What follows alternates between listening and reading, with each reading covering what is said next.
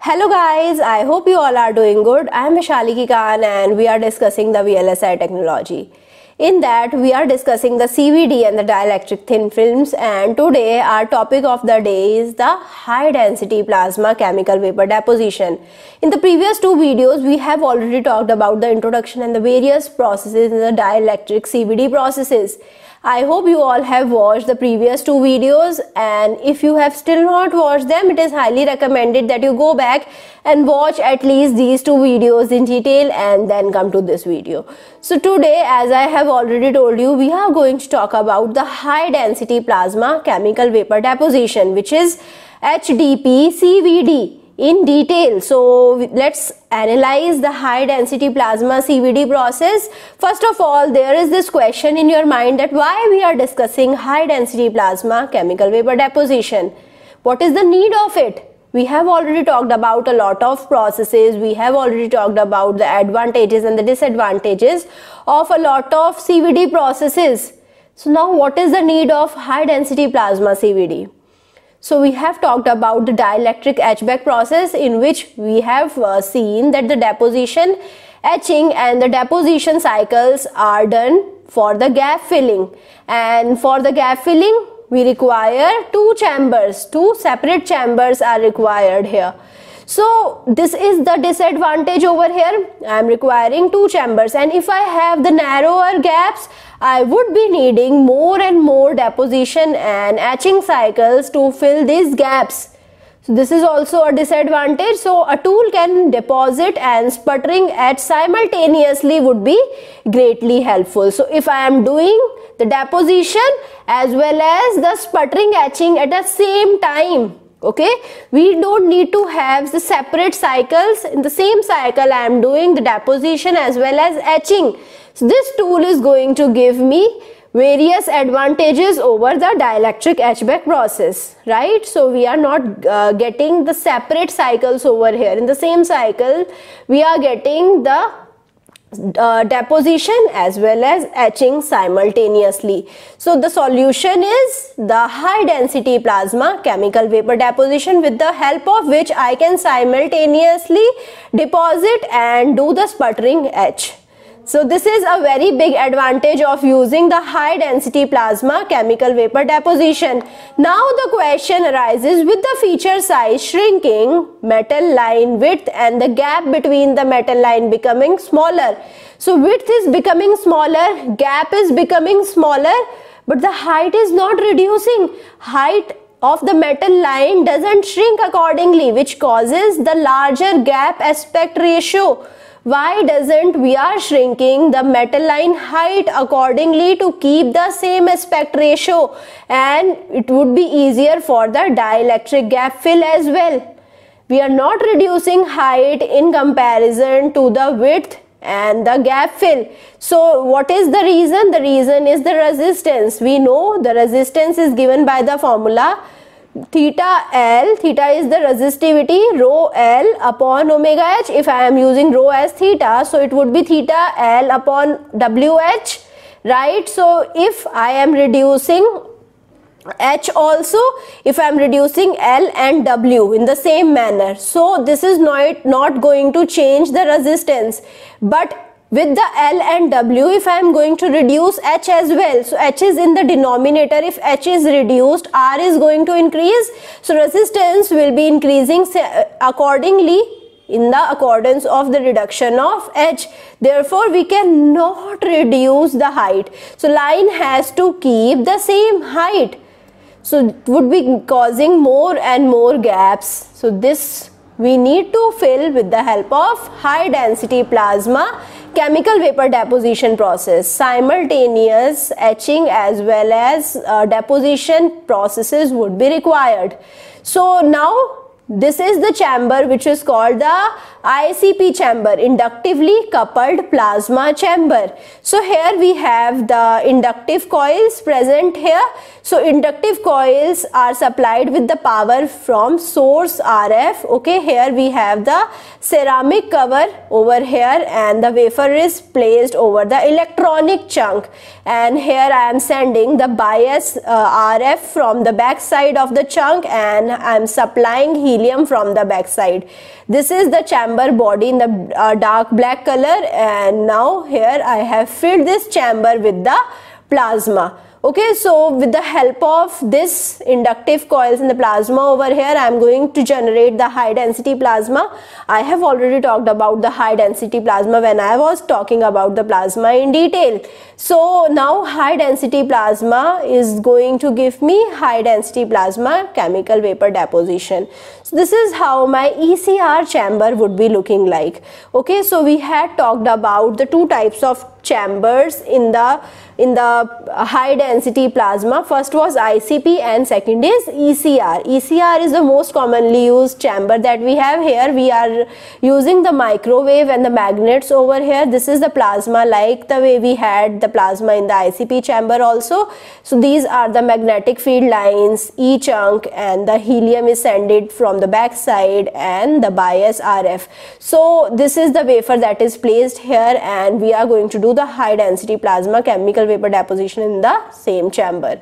So what are the applications? So you can see we are using the high density plasma chemical vapor deposition to fill the gaps, right? Okay, in the simultaneous deposition and the etching processes. So it is having the IMD application. So you can see we have the deposition here. First of all, I am going to deposit any dielectric substance. So the dielectric substance is deposited in the high density plasma like this, and after that we again have the same deposition cycle, right? And after that we have again the deposition cycle, right? And after that we are having the plasma enhanced TEOS deposition. So this is my PE-TEOS layer, right? So after that we are going to do the planarization with the chemical metallical polishing. We are going to talk about the CMP in detail in some upcoming videos. So now coming to the high density plasma CVD processes. So we have different type of processes for different type of applications. For USG we have the various source gases like silane, O2 and argon is going to give me undoped silicate glass with some byproducts like H2O argons as well.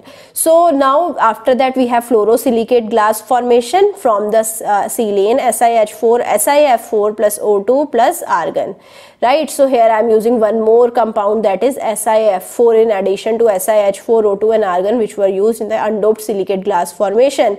So here I am going to get the fluorosilicate glass and some volatiles. It is used also for the PMD application. So here I am going to get the PSG, and here I am having the source gases as SiH4 plus PH3 plus O2 plus argon. Here the phosphine is the additional compound which is used here, and I am going to get the phosphosilicate glass and the volatiles.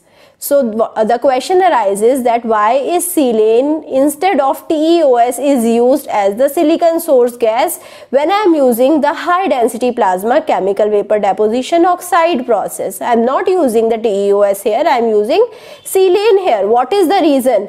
So here we don't require the process of step coverage anymore. Step coverage is not affecting this process much. And why we were using TEOS? TEOS was used because it was giving me good step coverage and good uniformity. That is not a defining factor for this process when I am using the high density plasma chemical vapor deposition. So for high density plasma CVD processes, step coverage is no longer an important factor for the gap fill. Okay, we are having heavy ion bombardment which always keeps the gap tapered and the deposition is always bottom up. So we can use silane and save the cost because TEOS is costlier. So we can use silane which is cheaper as compared to the TEOS, and we can reduce overall cost and hassles related to the vapor delivery system of liquid TEOS as well. So TEOS is in liquid condition and there are some hassles in dealing with the vapors of the liquid TEOS. So now whenever I am using the HDP CVD, there is this important process of dielectric CVD chamber cleaning. So we are going to discuss about the CVD chamber cleaning process in detail. So during dielectric CVD process, dielectric thin film will be deposited on everything inside the chamber, like the walls, like like the chunk, everywhere we are having the deposition of the dielectric. It does not know that where is the chip, and it is not going to just deposit on the chip, it is going to deposit on the walls and the chunk as well. So we need to have the routine cleaning of the chamber to prevent the particulate contamination problem. Otherwise we are getting the particulate contamination problems. From the wall, the deposition can deposited particles can come on the wafer, and they are going to contaminate the next cycle of the deposition. So for dielectric CVD, more time for cleaning is spent than the deposition. This is a very contradictory statement. So yes, it is required. The cleaning process is a very essential process in the HDP CVD process, and we are spending more time for the cleaning than the deposition. RF plasma clean and the remote plasma clean is done. So first of all, I am going to talk about the RF plasma clean. So the RF plasma clean process remove dielectric film on the process kits as well as from the chamber walls. And here I am using the fluorocarbons. What are fluorocarbons? Fluorocarbons are the compounds like CF4 or C2F6 or C3F8. So here I am having some carbons which are associated with the fluorine, CF4, C2F6 and C3F8. In some cases we can use NF3 also, right? So in plasma, fluorocarbons are going to dissociate. Even though fluorine is having high affinity towards the carbon, but in the presence of plasma it is going to get the high energy and it is going to dissociate. Free fluorine will be generated. Fluorine radical is generated which removes silicon oxide as well as silicon nitride. So this is called the RF plasma clean, and let's discuss how free fluorine is going to dissociate the oxide as well as nitride. First of all, in the presence of plasma, CF4 or C2F6 or C3F8 is going to dissociate and going to form the fluorine radical. So it is going to dissociate in CF3 and the fluorine radical. So here fluorine radical is generated which is going to react with the oxide as well as nitride. So when fluorine is reacted with the SiO2, it is going to form the SiF4 plus oxygen radical. Okay, so it is when reacted with the nitride Si3N4, it is going to form SiF4 plus the nitrogen radical. So this is how we are going to clean with the help of fluorine, and this is called the RF cleaning. Okay, so let's discuss about the RF clean chemistry. In the plasma clean process, oxygen source gases such as N2O and O2 are used with the fluorocarbons to react with the carbon and free more fluorine radicals, because what we require here, we require only the free fluorine radical. If I have more free fluorine radicals, the cleaning process would be faster. So I can use the oxygen source gases such as nitrous oxide on the oxygen gases with the fluorocarbons to generate more and more fluorine radicals to make this process faster. Okay, as I told you, this cleaning process is taking more time than the deposition process, so we are talking about increasing the speed of this cleaning process. So if I am going to increase the fluorine to the carbon ratio, let's take it greater than 2, then it can clean efficiently. If I am going to prevent carbon fluoride polymerization, and it is going to again increase the cleaning efficiency. So polymerization should not be done. If we are getting more and more free fluorine radical, if I am getting polymerization, fluorine radical is consumed. If I am reacting it, if I am oxidizing it, I am getting more fluorine radical, which means I am getting faster cleaning process. Okay. So now you can see CF2 and its reconnections. So this is my CF2. This is my CF2. These are the two vacant positions for the carbon, and here these are the two vacant positions for the carbons. Okay, so you can see we have different vacant position if I have different types of CF2. Okay, so you can see this is the polymerization. So if I am going to get the polymerization, this is called the Teflon deposition. This is how all of the CF2 are going to combine, and this is the polymerization. This is the process which is consuming the free fluorine molecules, and in this process the cleaning speed is going to reduce, the cleaning time is going to increase. So how we are going to get the end point? We are not going to get the optical end point. So excitation and relaxation causes glow. Different gases have different colors of the light, and you can see we have already seen different types of reactions over here, and different types of reactions are going to give me different colors of the light or different colors of the glow.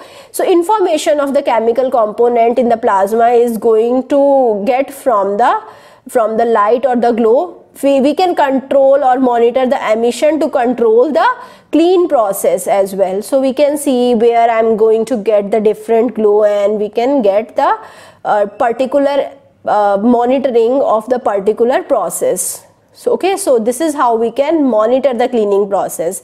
You can see the cleaning time in the seconds, and you can see the fluorine peak. So as I am going to increase the fluorine peak, the cleaning time is increasing. So you can see if I have the fluorine peak intensity at 20, so cleaning time is less. So fluorine peak intensity is increased, cleaning time is increased. After that, the fluorine peak intensity is not going to affect the cleaning time, and then it is called the end point. Okay, so if I am using the remote plasma cleaning, so RF plasma cleaning is using the ion bombardment, and ion bombardment is going to cause the damage on the chamber parts as well. What is ion bombardment? We know we are having high energy ions. High energy ions are going to reach, and they are going to hit the walls of the chamber, and this is how they are going to remove all of the depositants that have deposited on the walls of the chamber. So high speed ions are used here, momentum transfer is used here, which is going to cause the damage of the chamber parts. So now remote plasma cleaning is done where we don't have any ion bombardment. It is more gentle on the chamber parts, because if I don't have any ion bombardment, then the momentum transfer will not be there, which means the damage of the chamber parts would not be there. So it is more gentle on the chamber part, and here I will be having the longer part lifetime, and also we have the lesser greenhouse gas emissions. So this is how our remote plasma cleaning would be looking like. The plasma is at a remote location. This is how I have placed the plasma. I have already talked about it also. So when I was discussing about plasma, so here I am sending the NF3 in the microwave. So NF3 is going to give me N2 and the fluorine. So this is how fluorine is coming here, and here I have the heated plate. It is going to etch out the oxide as well as nitride from the walls and the other parts of this chamber. Okay, and this is how from the pump I am getting all of the residuant gases. So N2, SiF4 and O2 are going to remove away from this pump. So what is remote plasma clean? Remote plasma clean is used with the microwave power. Okay, here I have already told you how the structure of the chamber is looking like. Here I am using NF3 as the fluorine source gas. NF3 is going to dissociate in the presence of plasma to form the fluorine and N2. So 99% of NF3 is dissociated in the microwave plasma, and now it is going to give me the fluorine and N2. You can see in the microwave plasma when NF3 is coming, it is going to give me fluorine and N2. Okay, so free fluorine reacts with the film in the chamber, and no plasma inside the process chamber would be there. Okay, you can see the process chamber over here. Here we don't have any plasma.